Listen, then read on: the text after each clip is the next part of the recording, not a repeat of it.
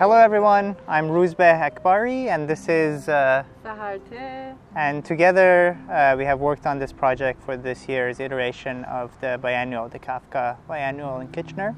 So this project came about almost 2 years ago, and at the time we were both living between Canada and Iran, and we were doing a lot of research around how public spaces and sound specifically works in public space. So originally the idea for us was to create an opportunity for eavesdropping. So the sculptures that we see within this installation essentially give the audience or the passers-by the opportunity to engage with a very kind of subtle soundscape.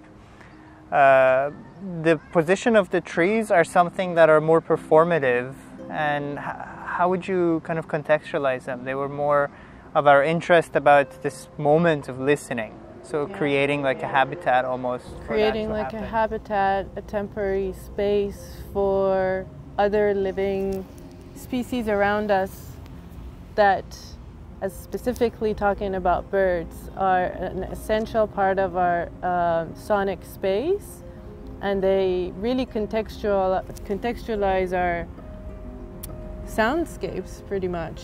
And we were really interested in listening to birds, and we also were inspired by the idea of domes and parabolic as a shape to capture sounds in a directional way.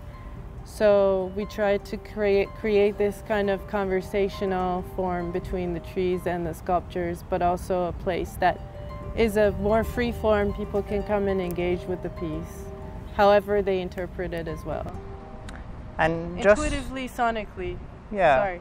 And just to add to that, I would say, I mean, in the beginning of the pandemic, there was a pivot for many people to kind of look at nature and try to understand their position within these soundscapes. And we were doing a lot of research around how an interest in birds watching and kind of listening to bird calls requires this parabolic dome as a way of kind of accentuating or amplifying that sound. So the domes we were working with sculptures are referencing that, but at the same time they're functioning as some kind of like a visual standalone thing.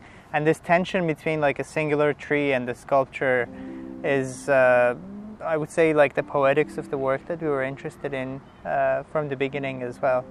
And we decided that as everything is happening around us in the world, and the ideas of noise and capturing noise versus what's important to listen to, we decided to go towards a more contemplative way of approaching the piece and inviting the audience and whoever is interacting with this piece to participate in a very specific form of listening and contemplating on the environment rather than necessarily just adding our own sound to it.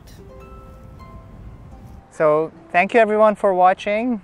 And come check out our sculpture at the Civic Center Park in Kitchener.